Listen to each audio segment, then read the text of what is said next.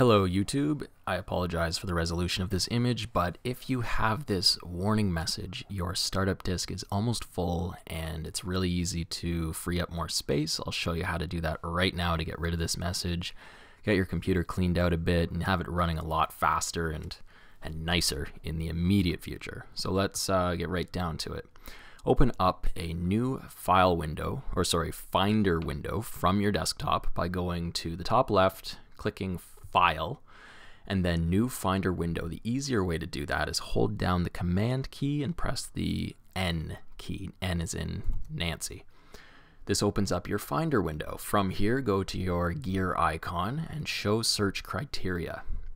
You can then go, you can close one of them if you have three open. And I'm going to go kind is movie, and that's going to have some movies showing.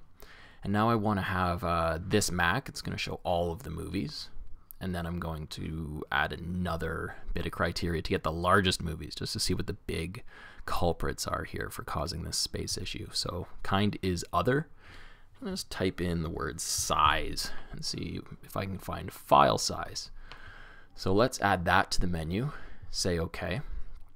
And then file size is greater than, let's just do 20 megabytes. Okay, so now we've got a number of files here. I don't know why it's not doing kind of movie anymore. Oh, sorry. We have any of the following is true. Let's do all of the following is true. So that's going to make sure it's a movie and it's greater than 20 megs. Now you've got this enormous amount of video, this big folder of videos here, and that's going to show you the big movies that are over 20 megs. Let's just check one gig maybe, see if it's going to give me gigabyte. So I've got some movies that are over a gig here, and if I erase, for example, all of these GoPro movies, so let's delete those by holding down Command Delete. That'll move all of those to the trash. You can do that with all of these movies that